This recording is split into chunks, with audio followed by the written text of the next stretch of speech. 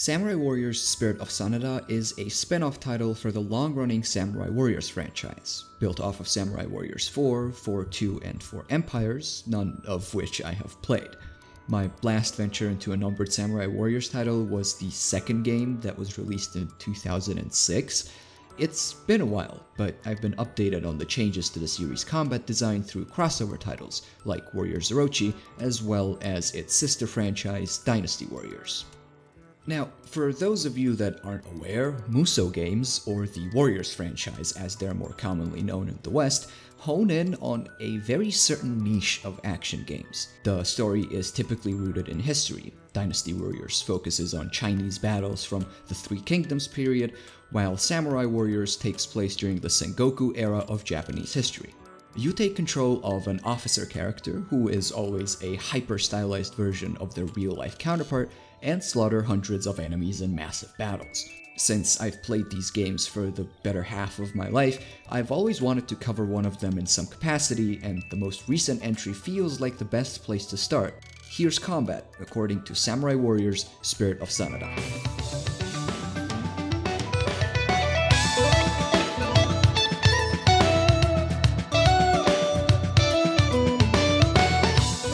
Musou games are known for their extensive rosters, and Spirit of Sanada stays true to that with an astounding 61 playable characters, plus a couple of extra officers who are aged versions of themselves, a first for the franchise. Now, despite the huge roster, all of these heroes have their own unique movesets to complement each respective character. But at their core, every officer has 4 types of attacks. With that in mind, let's have the game's initial protagonist, Masayuki Sanada, provide us with demonstrations of each. Normal attacks, which are done by pressing the X button. Charge attacks, for which you have to press Y after a normal attack. Masayuki has 8 charge attacks, so in order to execute charge attack 5, for example, you have to press X 5 times and then press Y for it to trigger.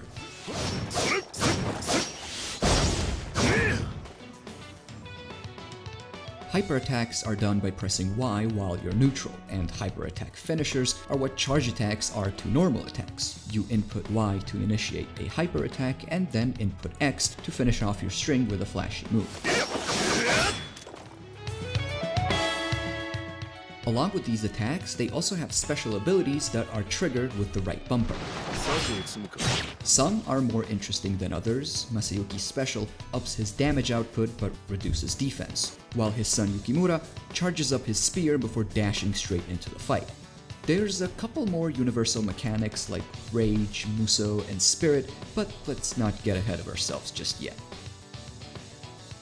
So, you have 61 characters, each of whom has 2 separate attack strings, normals that may or may not transition into charges, and hypers that function similarly. If you know your character well enough, your strategy changes based on your circumstances. This leads to dozens of moment-to-moment decisions in every encounter. You end your normal string with an early charge attack in hopes of having enough room to restart your combo, or do you commit to your string of normals for longer and execute a charge attack that's more powerful? You could forego charge attacks altogether and just finish your normal string before diving back into the fight.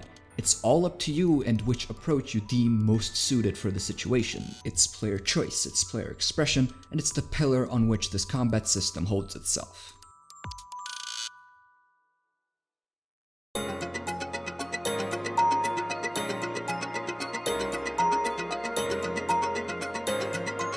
"61 unique heroes" is certainly a lot to take in, but this game very cleverly divides the cast into 4 easily distinguishable categories: normal, power, hyper, and special attack-oriented officers. Normal attack-oriented officers like Takatora Toro have 12 normal inputs as well as 8 charge attack finishers, which have 1 input each. Power attack-oriented officers like Ranmaru Mori have 8 normal attack inputs and 4 charge attack finishers, but those 4 charge attacks have 2 follow-ups each. Hyper attack-oriented officers like Mitsuhide Akechi have 8 normal attack inputs and 4 charge attack finishers. However, unlike power attack-oriented officers, their charge attacks have only 2 inputs, with the 4th one having just a single one. Their hyper attacks, however, have 8 inputs and 7 finishers, unlike the rest of the cast that have 6 hyper inputs and just 5 finishers. The last, and unfortunately the least, are special attack-oriented officers.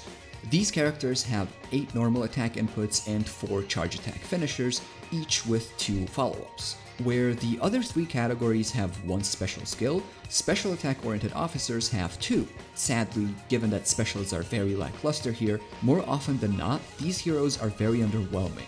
There's some really great ideas here, but without a deeper level of engagement, they grow stale pretty quick.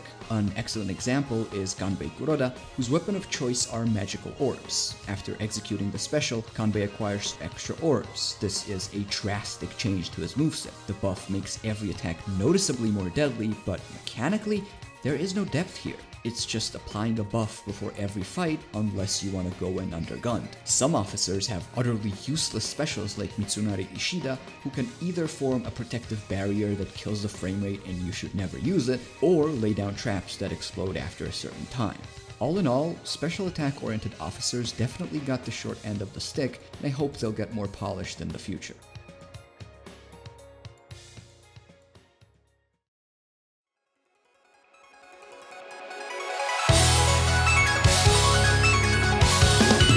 Every playable character in Samurai Warriors Spirit of Sanada has a Muso bar, this purple thing under the health bar, which when upgraded to its maximum can hold up to 3 charges. The Muso bar is expended to unleash a Muso attack, of which there's 2 types. The standard version, which has your character execute a loopable move before doing some cool shit and then the big exploding happens.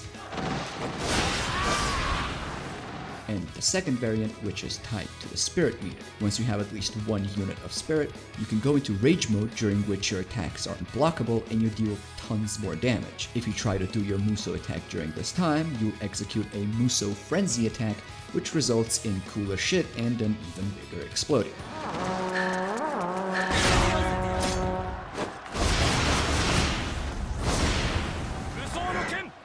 Now, the spirit meter is used for more than just rage. In fact, spirit is perhaps the most important factor to this game's combat system, one that doesn't show itself until you've leveled up your hero and unlocked and studied their moveset.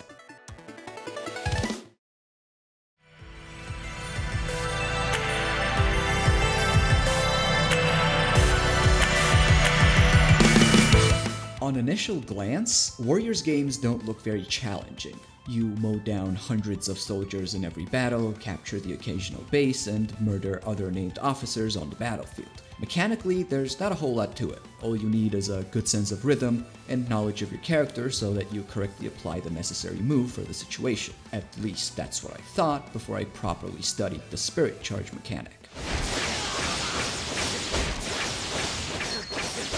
Spirit Charge is a universal move that every officer can do, and it's tied to the spirit meter. To do it, you need to press the jump button right after your move connects with an enemy. Doing so will make your character cancel their move and ready for a new string of attacks without any recovery animations, and it only costs about 1/3 of your spirit bar, which is why it's important to have your rage level upgraded so you never run out of charges. There's something to be said about how stupidly broken this move is, given that it not only cancels whatever you're doing, it staggers enemies, breaks their guard, and deals damage, but these games were always about overpowering your opponents in the most over-the-top ways, so I'm inclined to say that it's okay, especially on higher difficulties where you can effortlessly chain your combos as long as there's enemies to hit.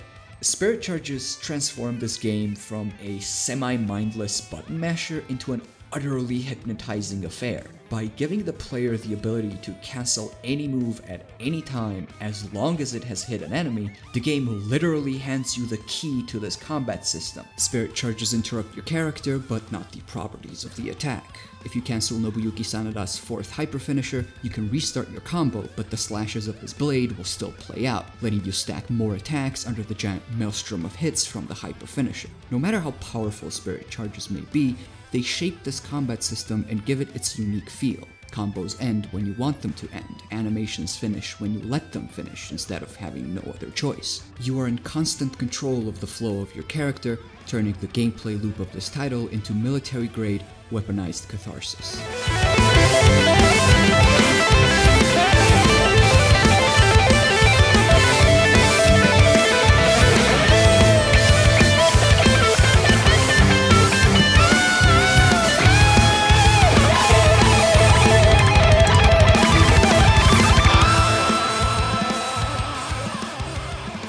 This was Atmos, and thanks for sticking around.